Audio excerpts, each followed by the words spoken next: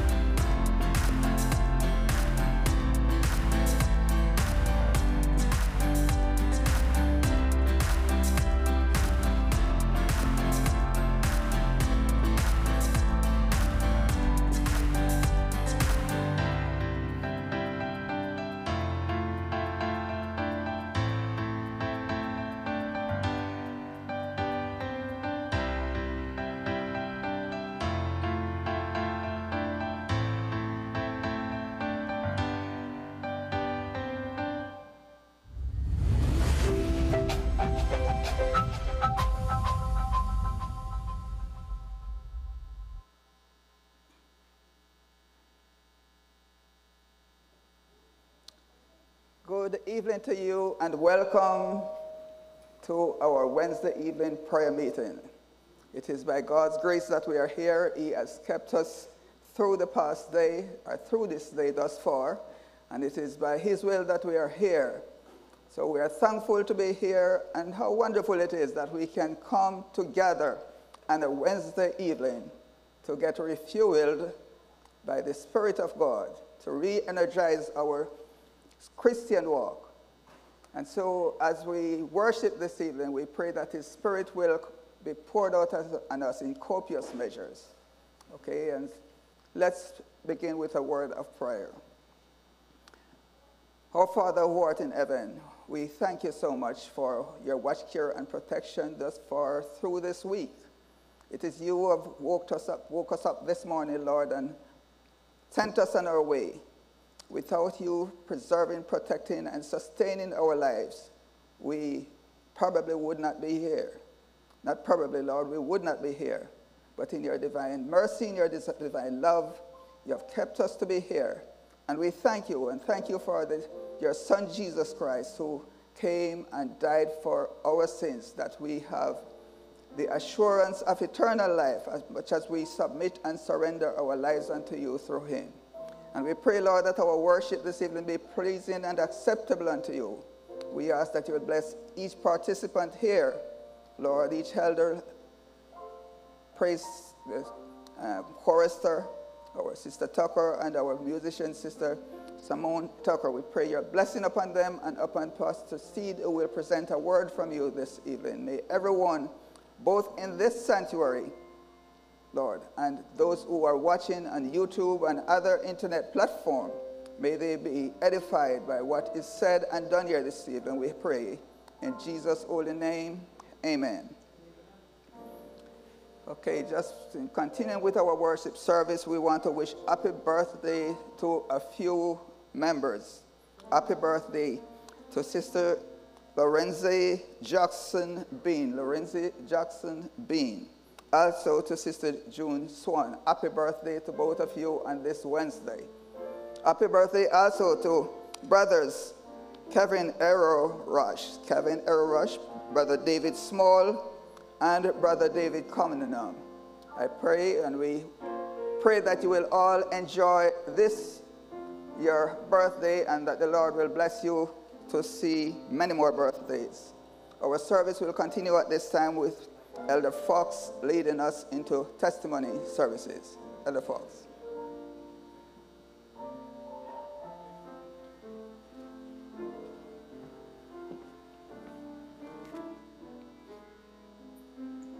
Good evening, family. Good evening, family. Good evening. How's everybody doing this evening? How many of you are glad to be here this evening? I know those that are watching, how many of you that are watching are glad to be able to experience this service with us? Just put something in the chat. Say, I'm glad to be here tonight. So testimonies, what we normally do is, if anyone in the audience has a testimony, I would invite you to come forward. And in the meantime, I will share with you a testimony, because as I continually encourage you to always have a testimony, I myself have to be ready as well to give a testimony. So I'm just going to share a testimony with you. And it's a very, I guess, practical testimony, something that I guess some of us experienced recently. So as most of you know, I run, and I ran in the Bermuda Marathon Derby, they call it. It's actually a half marathon, but they call it the Bermuda Marathon Derby. And I've been doing it for a while now, and I really enjoy doing it. And there's so many things that I actually learned from running, but especially in that race. So like, for example, after the race, and as we, in Bermuda know, the weather right now is warm. It's getting pretty warm.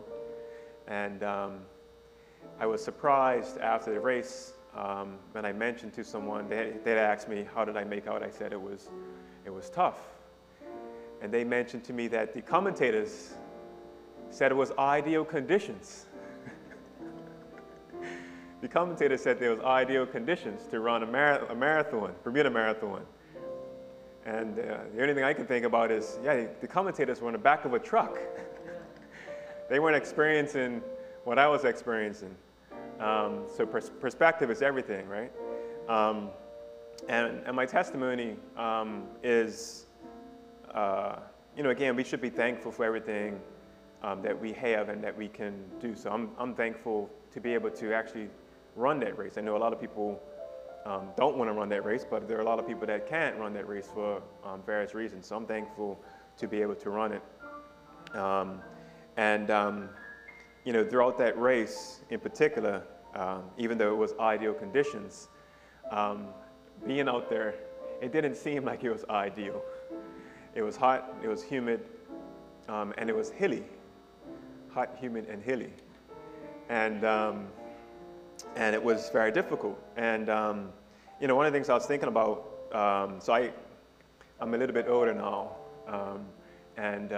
This year I kept telling people this year was the year for me. I've been training hard. I've been doing a lot of miles. For some reason during the race, it didn't feel like that. And it got to a point where I kind of knew that it wasn't the race that I expected it to be.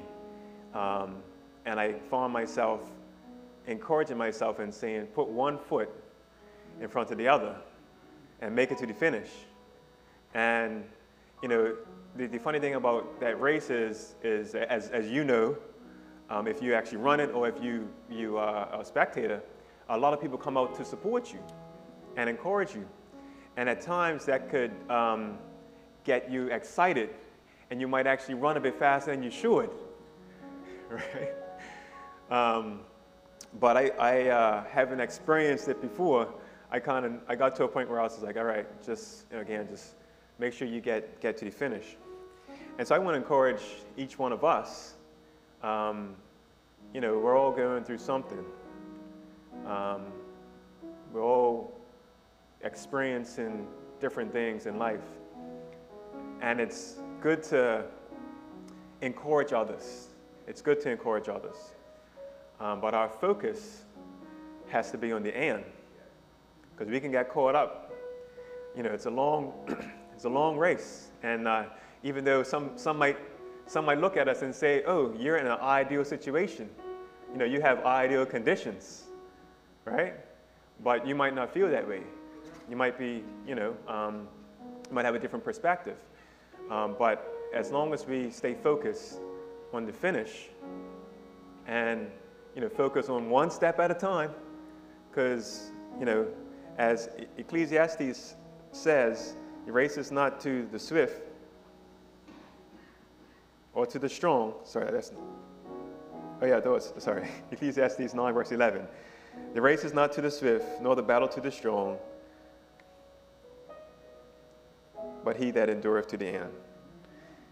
So I would encourage you that no matter what you're going through, one step at a time, put Jesus first and focus on the finish. And that's my testimony. And do we have any other testimonies tonight? We have a few.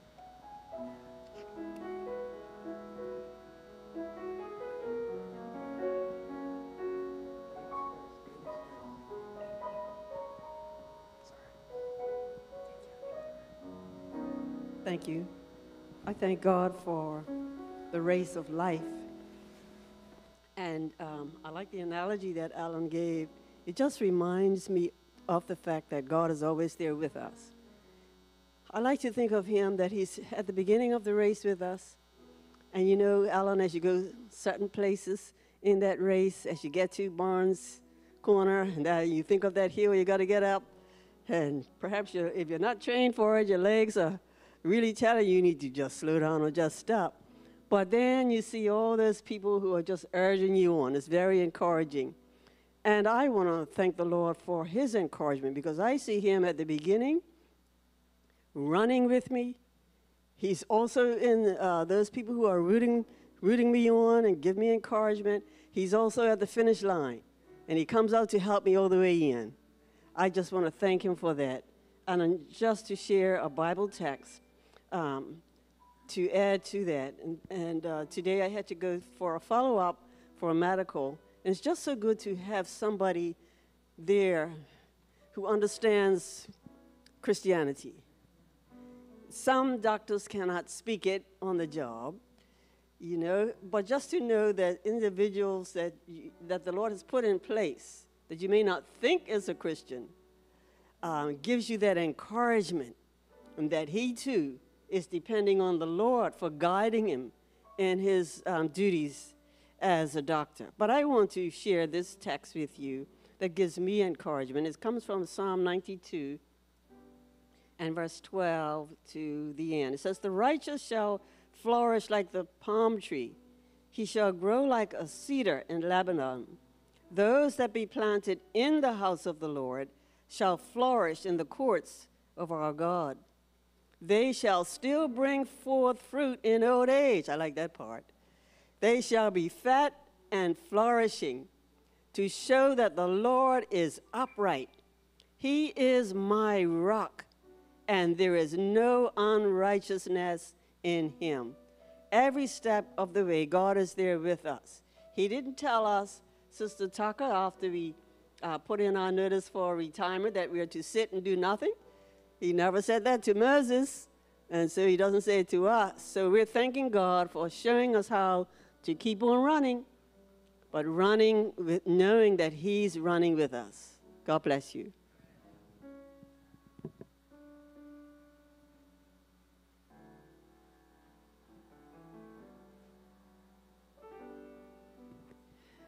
Just like Sister Simons, or similar to Sister Simons, I just want to thank God for encouraging us in sometimes strange ways. In conversation with someone this week and listening to some of the things that some people have to go through. Some people are going through a whole lot. And oftentimes, or at least this time, it made me question myself. You know, if so many things began to go wrong in my life, would I still have faith?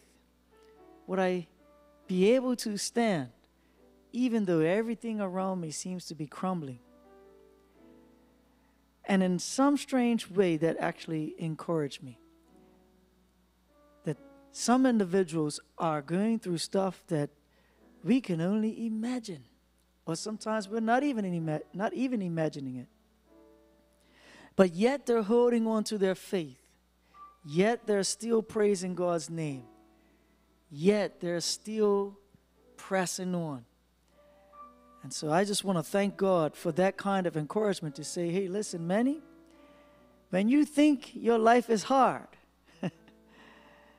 and you're starting to shake a little bit on the foundation, there is somebody out there who's going through a whole lot more than you, and yet they're still holding on.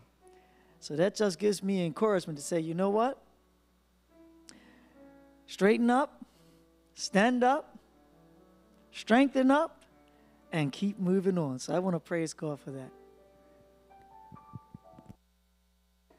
Amen. Amen.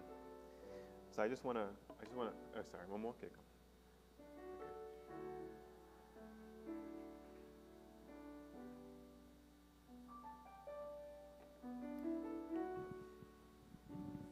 Good evening, saints. I too have a testimony. You always hear about the Lord is the apple, the church is the apple of his eye.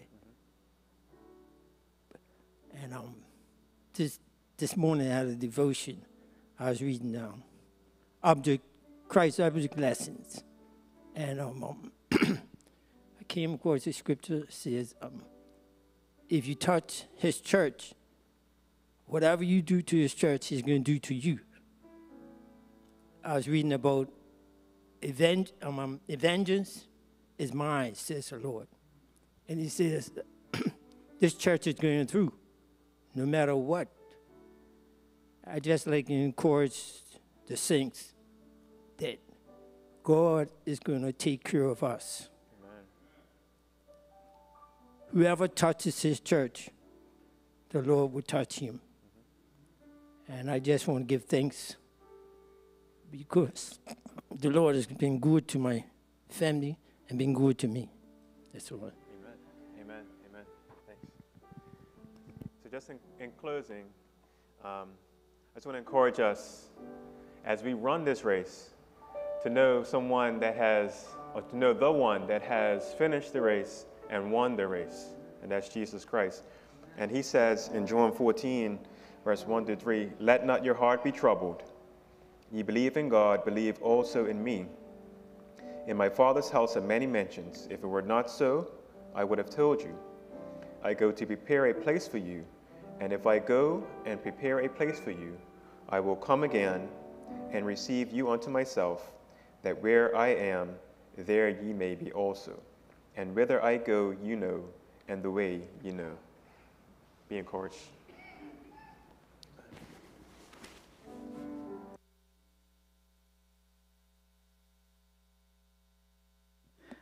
Amen, everyone. Amen. Good evening. As we go into our prayer song, we're going to sing "I Surrender All." If you have your hymn book, hymn number 309, "I Surrender All." We're going to sing 2 verses.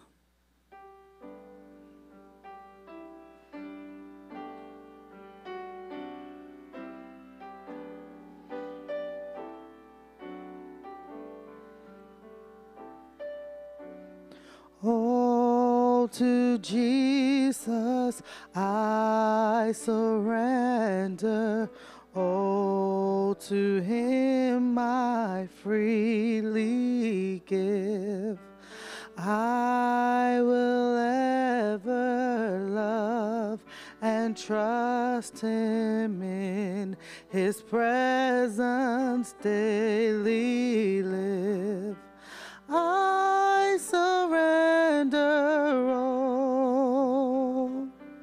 I surrender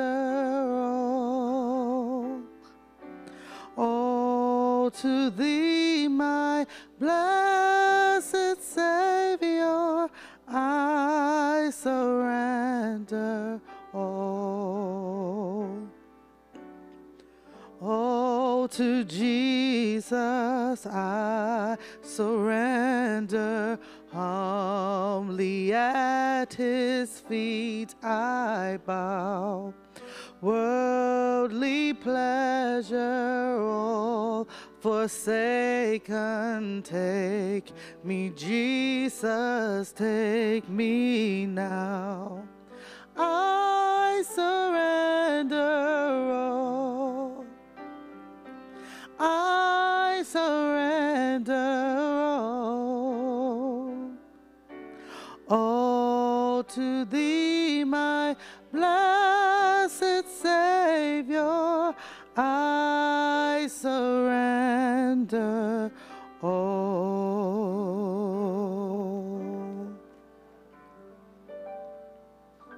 Good evening, all.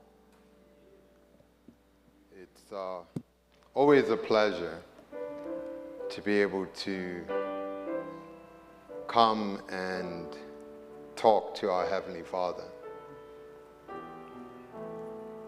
I was thinking as we were driving, my wife and I were driving into work this morning,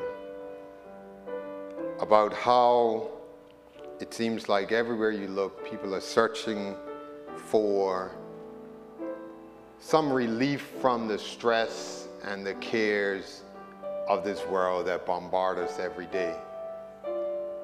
And as much as people are searching, inevitably, the devil always will try to propose a counterfeit for really what's available, what God has made available to us.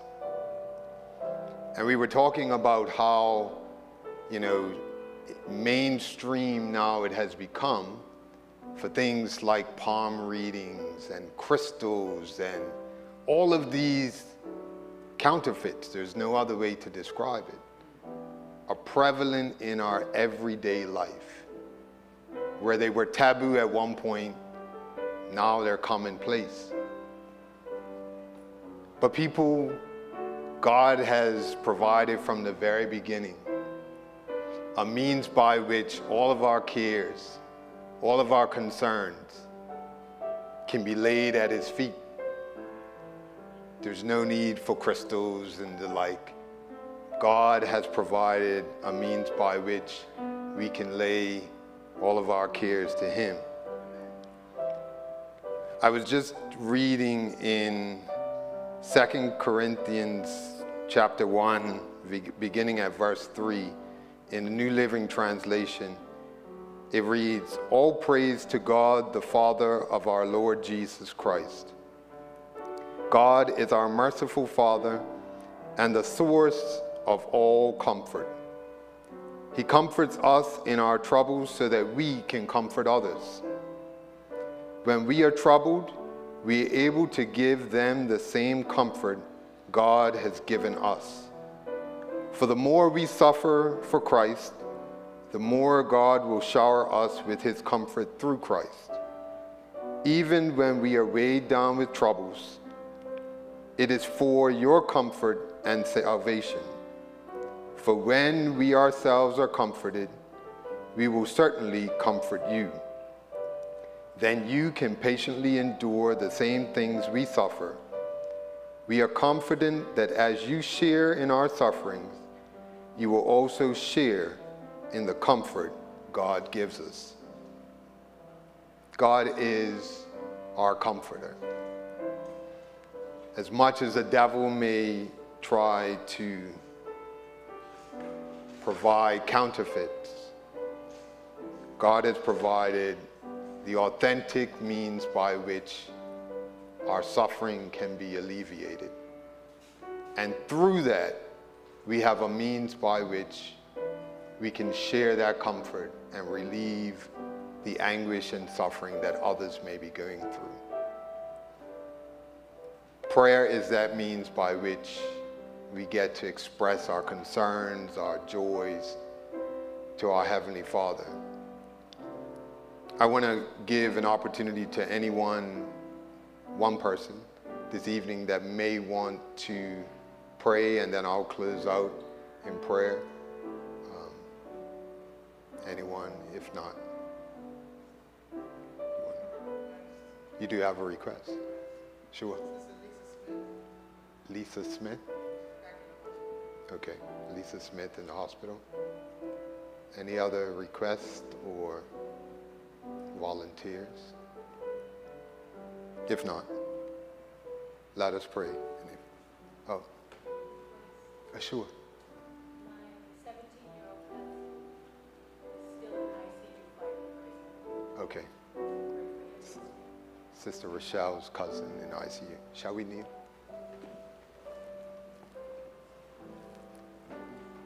Dear Father in heaven, we are grateful for the opportunity that we have to present our cares to you. We thank you for the ability that we have to come before you in prayer. We thank you for waking us each up this morning. We don't take that for granted. We thank you for all that you have done in our lives and the way that you continue to bless us each day.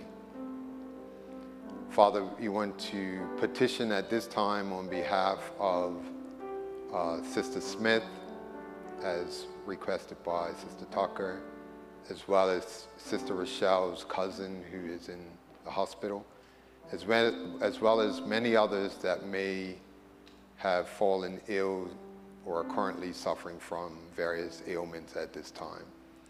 We know that you are the divine healer.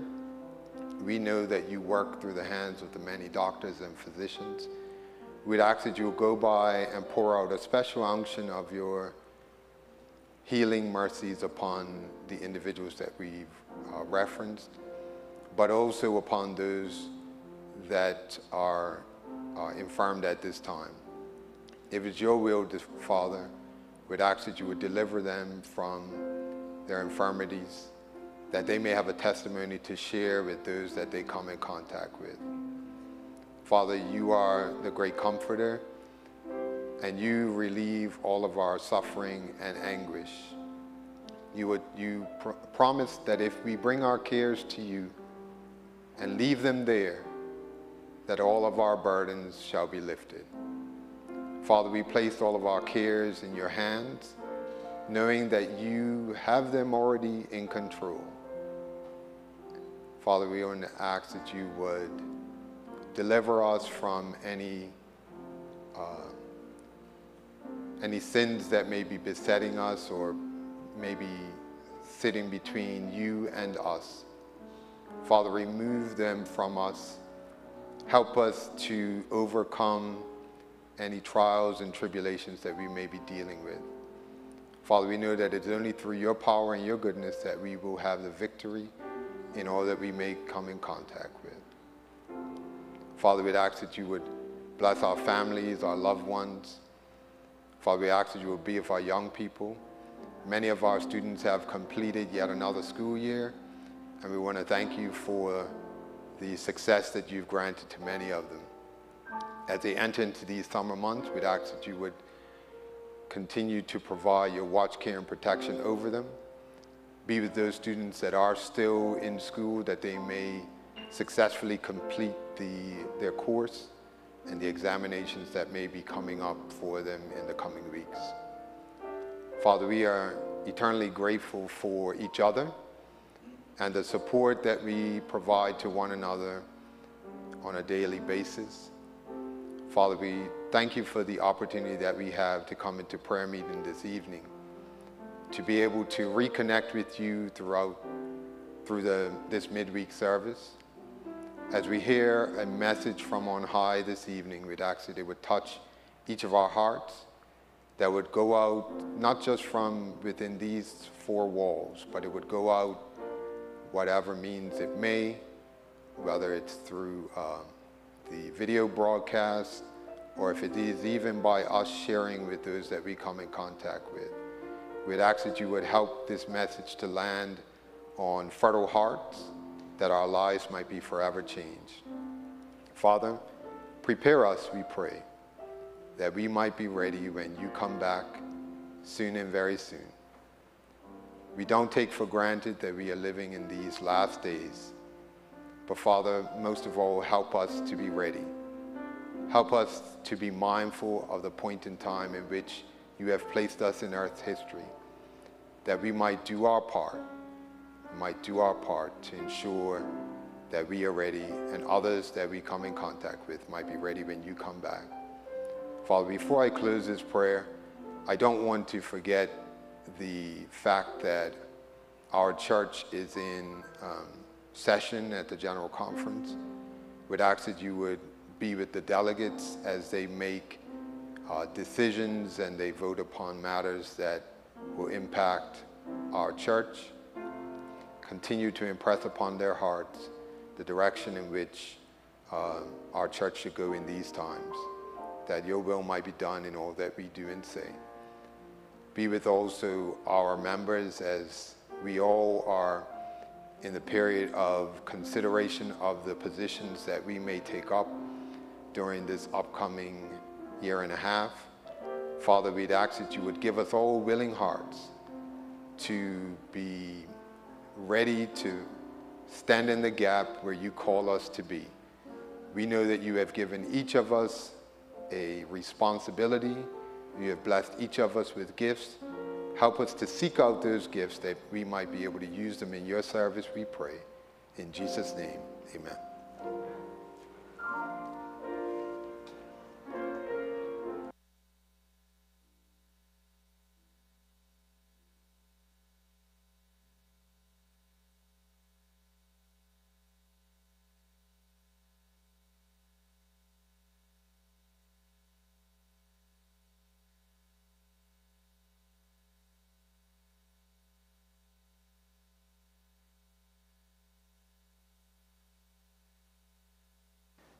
Good evening again.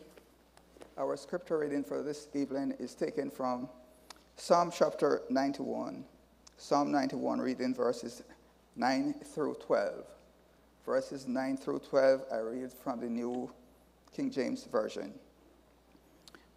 Because you have made the Lord, who is my refuge, even the Most High, your dwelling place, no evil shall befall you, nor shall any plague come near your dwelling. For he shall give his angels charge over you, to keep you in all your ways. In their hands they shall bear you up, lest you dash your foot against a stone. Take hope in these words. God will protect you and bear you up, even as he bare up his Son, Jesus Christ.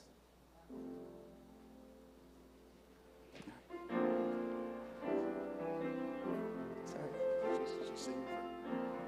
Yes, some service now.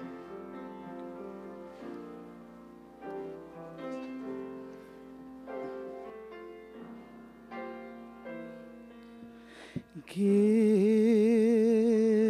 us this day our daily bread. You said you would supply all my needs according to your riches. I have but to ask, and I shall receive.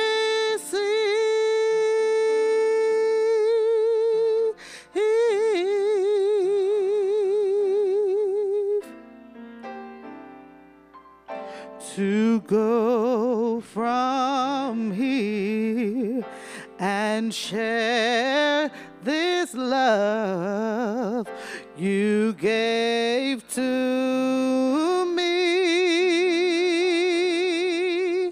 to show someone who's lost and help them find their way, the way to truth and faith, so they can be free like me, free like me. So Lord, we need your love. Lord, we need your peace. Lord, we need your joy.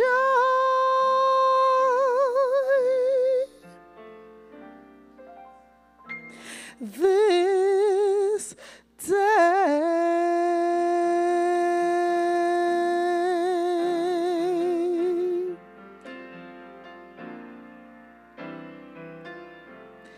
Thank you for this day.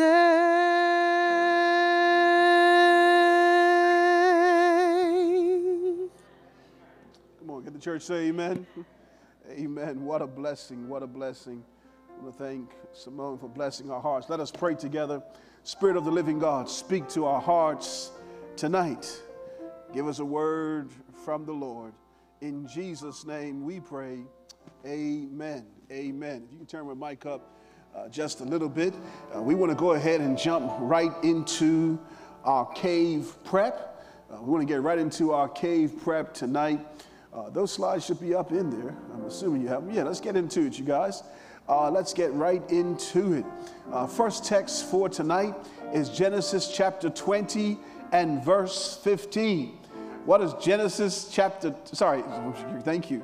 What does Exodus chapter 20 and verse 15 say? Exodus, the 20th chapter and verse 15. What does it say?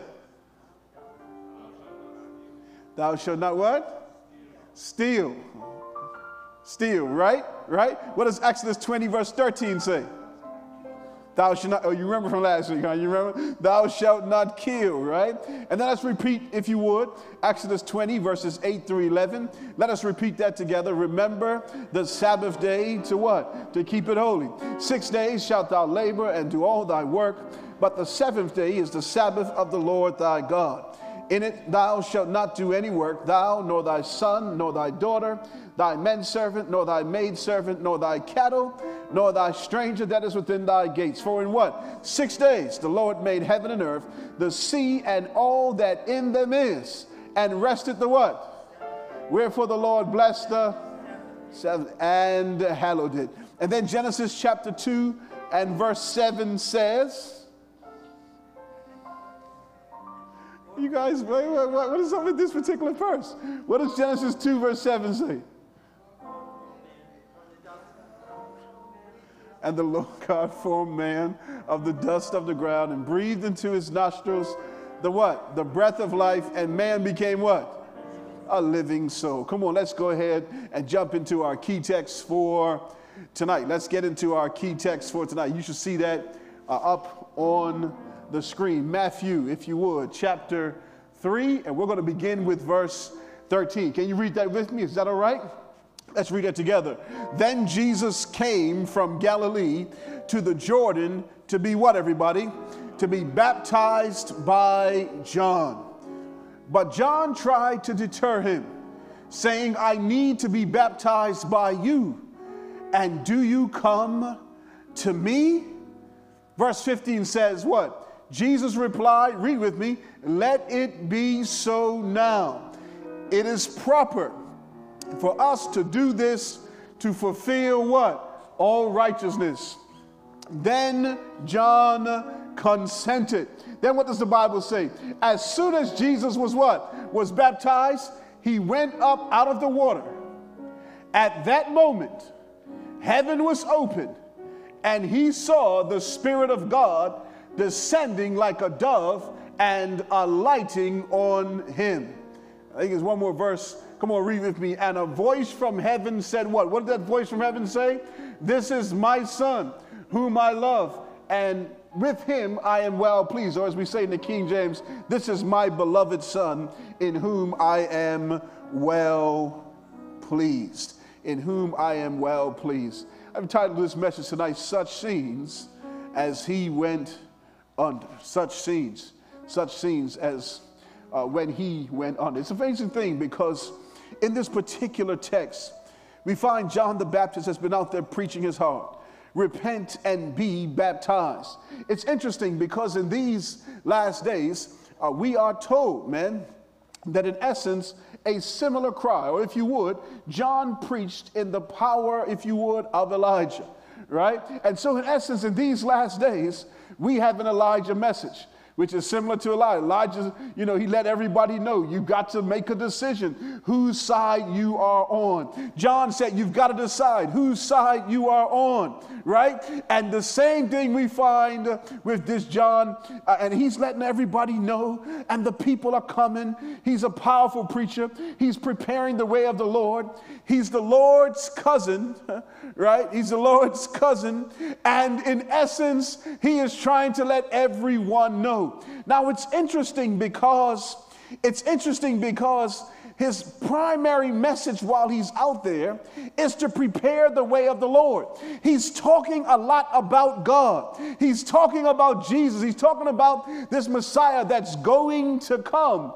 Yet it seems like he doesn't quite know who he is when he shows up. It's very interesting as we take a look here, but I want to get into some of these amazing quotes that we found in this great book, The Truth About Angels. Come on, take me if you would.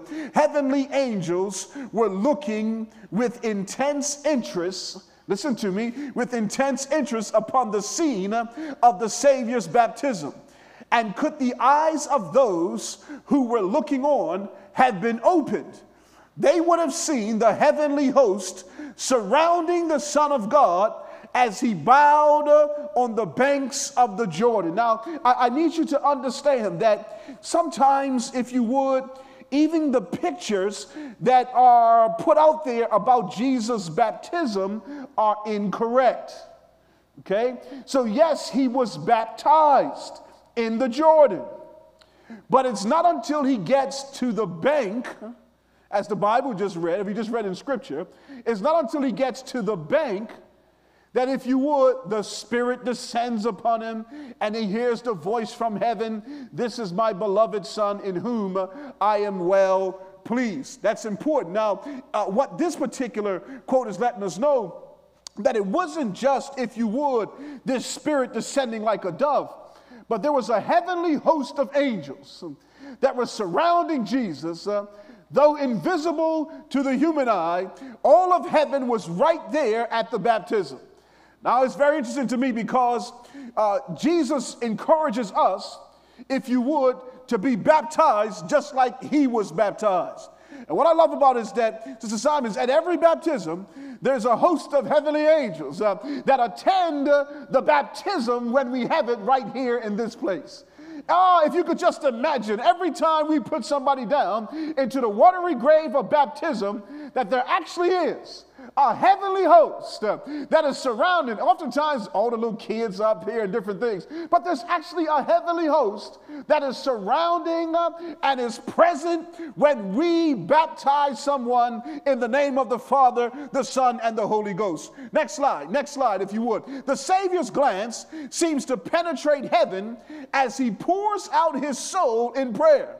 Well, he knows how sin has hardened the hearts of men and how difficult it will be for them to discern his mission and accept the gift of salvation. He knows that men's hearts have hardened so much that he's agonizing and he's, if you would, he's groaning. He is, if you would, begging for power to be able to convict mankind in this moment. Next slide. We got a few we need to cover tonight.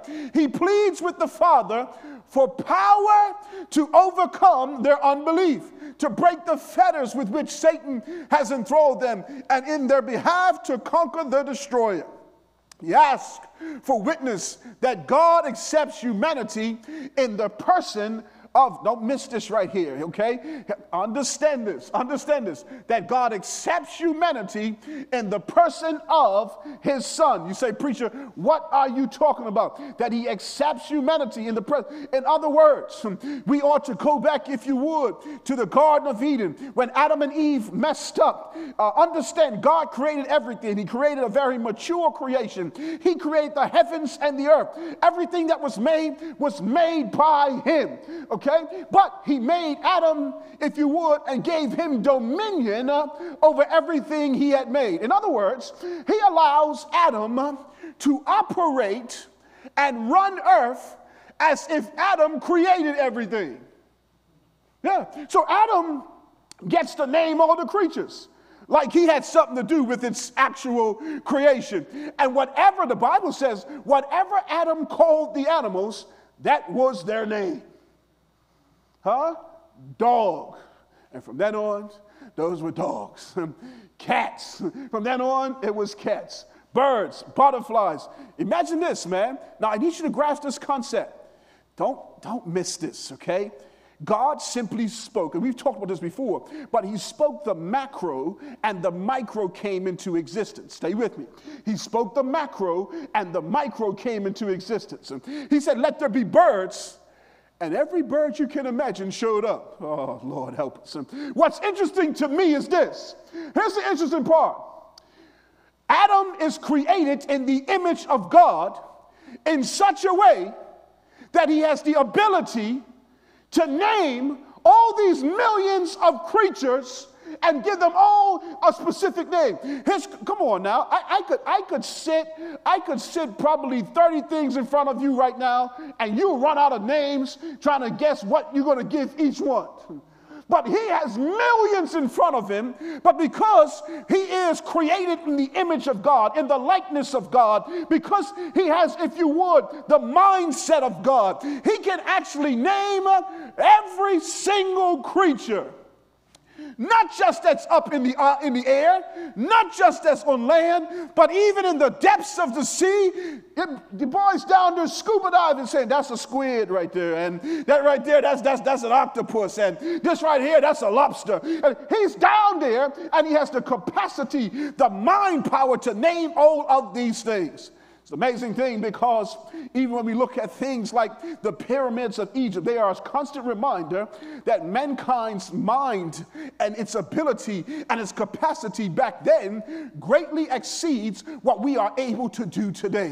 One of the most amazing things when you go look and you study how they built the pyramids, it's just so intriguing. And I've shared this before, but I gotta tell you, every time I think about going to the museum, I think my wife had a class at the museum. It was at the museum, and I gotta tell you, I got to that museum, I was looking around until I got to the pyramid. And I never left the pyramid until it was time to go. Because I was determined to see how. Because the way the pyramid is built, it has these pathways that go up, right? There's a path that goes all the way around to the top. And there's a path that comes from the top all the way to the bottom. But the paths never cross. It's the most phenomenal thing you ever seen in your life. And they'll show you how it's going up and how it's going down. And you're looking around and you're looking around and you're looking around. And you're trying to figure out where they're going to run into each other. And they never run into each other. The things that they were able to do way back then. We talk about the fact that they were able to build a skyscraper that went so high that it would reach above the clouds, where everybody could go and live up top. And if the next flood comes, we won't be destroyed because we can all live up top. And God says, we got to get down there and confound the language, because the very thing that they have thought to do, they're going to pull it off. Brilliant minds. And here we have Adam, who is not tainted, who doesn't have any sin, who's saying that right there, you know what? We're going to call that giraffe. You know what I'm saying? Now, it's, okay, come on now. I'm talking about the mind of God. It's one thing to name them. Listen to me. It's one thing to name them. It's another thing to remember what you named. Oh, come on now. Come on. I'm talking about Adam has the mind of God, in the sense where, in essence, you think about him naming. Come on, man. If we passed 50 kids in front of you, you try to give them all a different name, and then we bring the same 50 kids back across you, you couldn't remember all their names. He named millions of creatures. And when they passed back by, he did not forget that that was still not just a bird, but it was a raven. Huh? Not just that it was a bird, but it was a bluebird. Huh?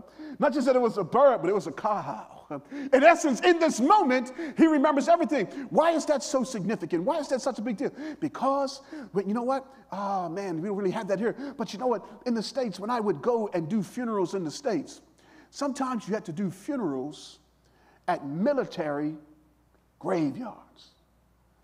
Now, I got to tell you guys, man, I mean, literally, these graveyards stretch for miles. And they go for miles in every direction. You know, you have to have canes, you have to have a special, what they call it. You know how, like, when you go to Walmart out there in the States, or Kmart, like, each aisle has, like, some sort of letter or number to let you know where you parked your car, right? So say, you know, this is F, or this is G, or 3A, whatever it might be.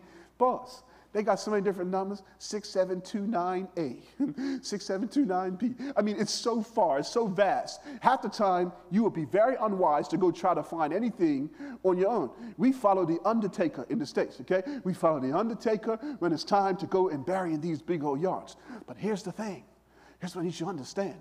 You got millions and millions, billions of people that have been laid to rest over time.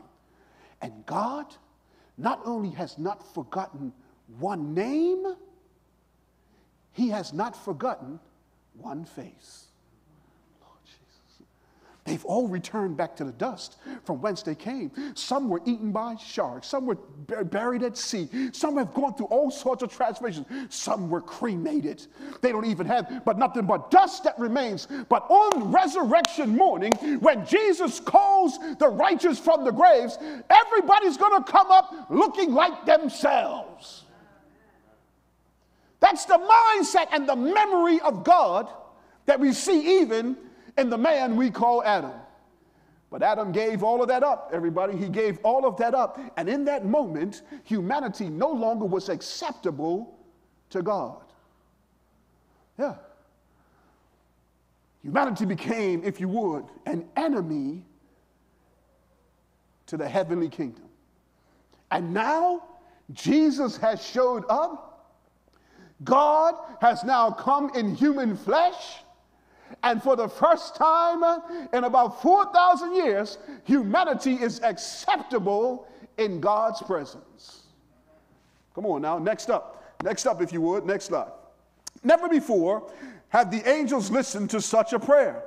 They are eager to bear to the love commander a message of assurance and comfort. But know, the Father himself will answer the petition of his Son. In other words, the angels want to be the one to say, hey, don't worry, Jesus, we got your back, we're going to watch you, we got you. No. Father said, no. My Son is calling. I'm going to speak directly to him. And there's a reason. Come on. Next up. Come on, next slide. Direct from the throne issues the beams of his glory. The heavens are open, and upon the Savior's head descends a dove-like form of purest light, fit emblem of him, the meek and lowly one. Keep going. The people stood silently, gazing upon Christ. His form was bathed in the light that ever surrounds the throne of God. His upturned face was glorified as they had never before seen the face of man. From the open heavens, a voice was heard saying, "This is my beloved Son, in whom I am well pleased." I want you to see the angelic host around him. I want you to see Jesus looking up into the heavens. I want you to see that dove-like presence coming down and surrounding him. The glory is so majestic that everybody knows that this is no ordinary baptism, that this is a very special moment in history. But keep going. The next slide says this. Here's what it says. The Lord had promised to give John a sign whereby he might know who was the Messiah. And here's the thing. You need to know that the sign that John was to have was that after the baptism, that the Spirit would descend upon him, and remain on him. Not just to come down on him. No, once he comes down, he's to stay on him. And here's the thing. And now as Jesus went up out of the water, the promised sign was given, for he saw the heavens open. Next slide. Come on, next slide. And the Spirit of God, look at this, man. Look, you guys need to read the prophet. Like a dove of burnished gold. Come on now, changes the picture again. Ain't no ordinary dove coming. No. Like a dove of burnished gold, just coming down and hovering up on the Messiah. It's an amazing moment. And here's the thing. Hovering over the head of Christ, and a voice from heaven saying, "This is my beloved Son, in whom I am well pleased." Changes the whole scene.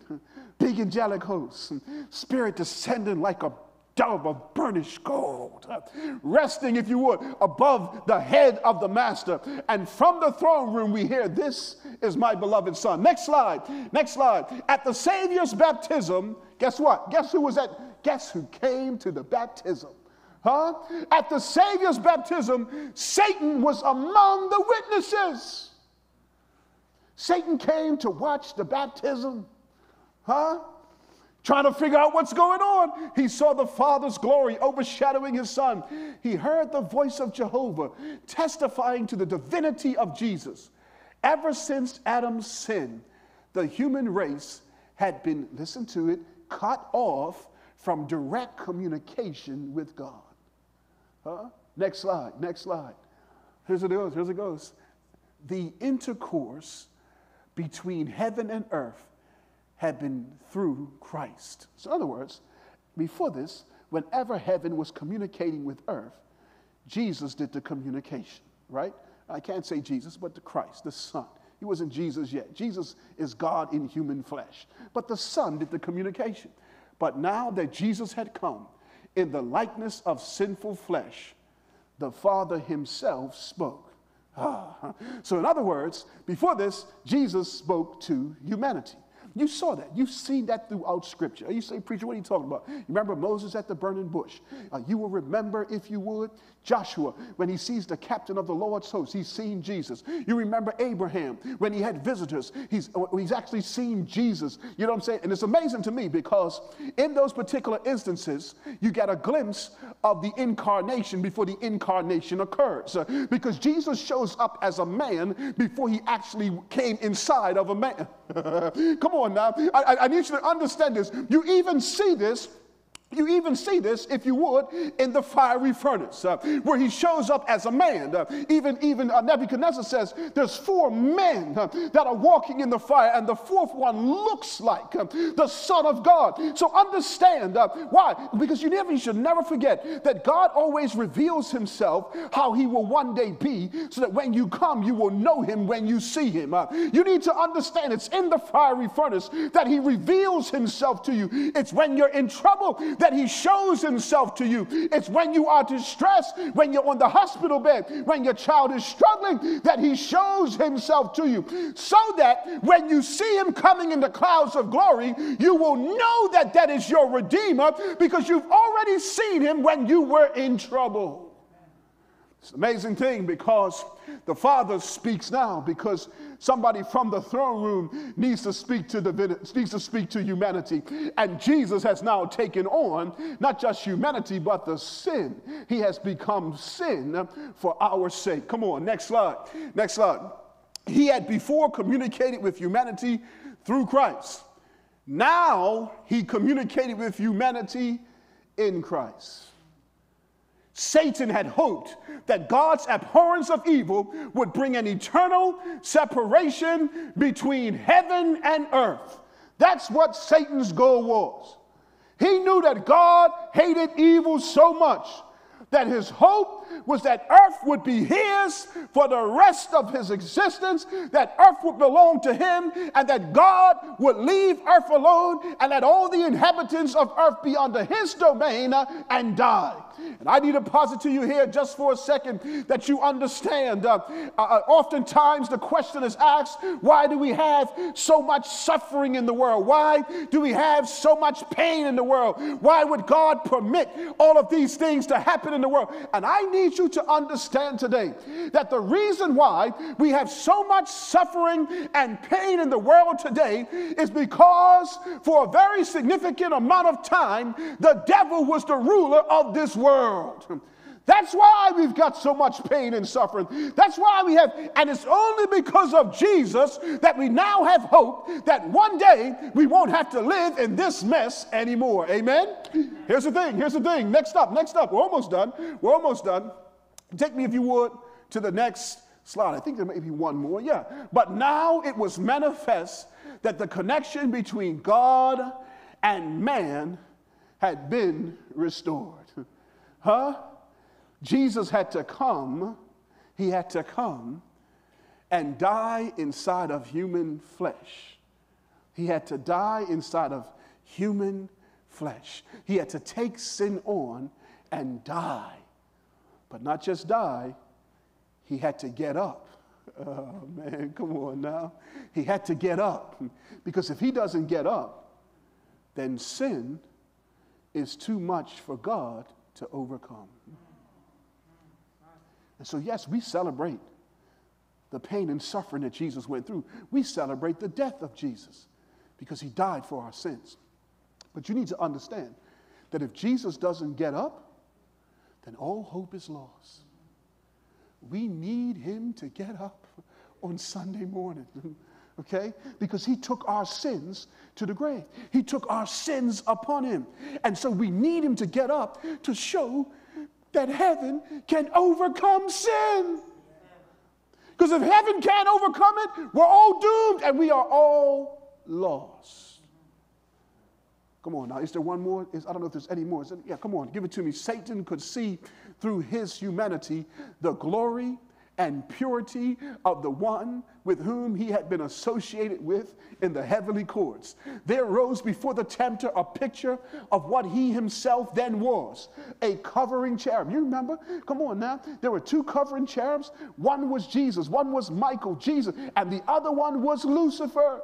And in this moment, he gets a glimpse of where he once was and what he once occupied, possessing beauty and holiness. Next up. Give it to me now. Give it to me. I think that's it. That's what I thought. You can take me to the closing slide, because I need you to understand that at these closing scenes, these scenes that happen at this particular moment, you must understand the gravity of them. And that in essence, when Jesus gets baptized to start his ministry, listen to me, this is starting the process of salvation. Because if humanity wants to be saved, humanity must be baptized.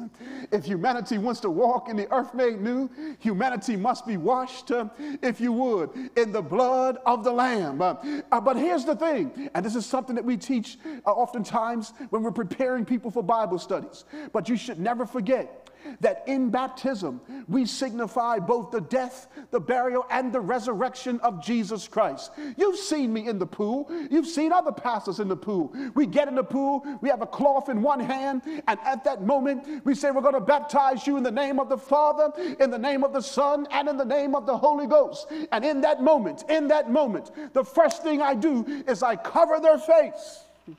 Yeah, cover their face with the cloth, signifying the death of Jesus Christ. Then I put them underwater, signifying the burial of Jesus Christ. But everybody knows, and anybody that's ever been baptized is praying that the preacher brings you up. Because when you get up, you're now signifying the resurrection of Jesus Christ. And then the next step we do is we move the cloth away. And the first thing that the baptismal candidate does is he takes in a new breath, because he's begun a new life walking with Jesus Christ. That's why we baptize, because that was how Jesus began the process of our salvation. And he says that right now he's in heaven, and he's completing that process. That one day you and I might all be in heaven, living out the ceaseless ages of eternity. Who says amen to God's word tonight? Your heads are bowed. Father in heaven, we thank you for the angelic host that surrounded Jesus at his baptism. Lord, we want to look at our own baptisms a different way. And I pray even now that you will, if you would, print or stamp that image in my mind, that I will always remember that at these baptisms, it's not just a few angels, but there's a host of angels that are coming to celebrate the special moment when someone, because of what Jesus did on the cross, is going down into the watery grave of baptism.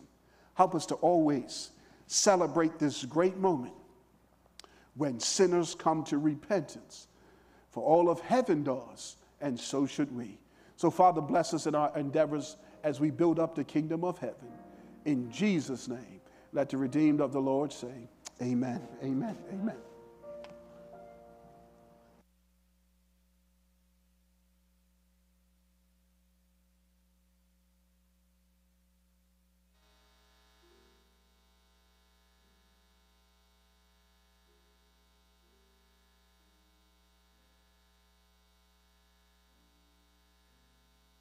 Awesome, awesome, awesome. We're going to sing a chorus tonight. What a mighty God we serve. We're going to sing the chorus twice, the verse once, and then the chorus again. What a mighty God we serve.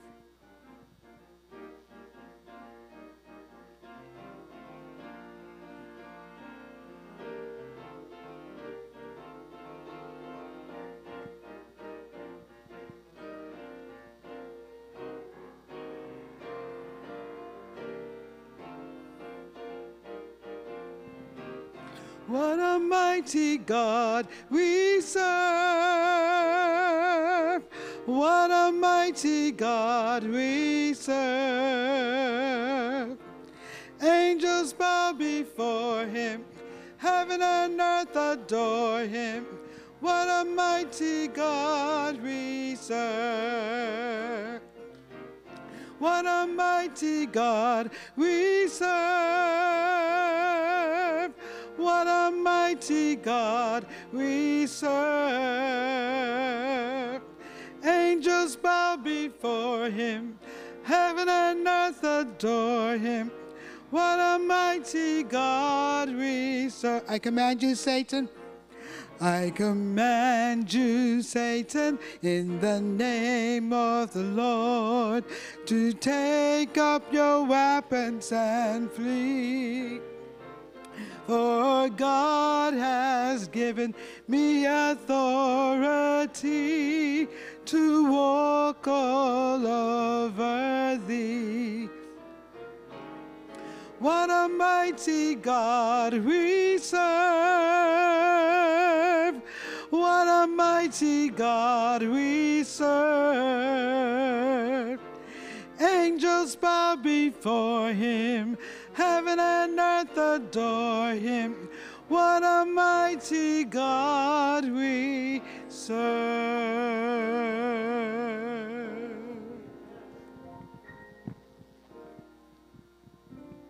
Amen. Amen.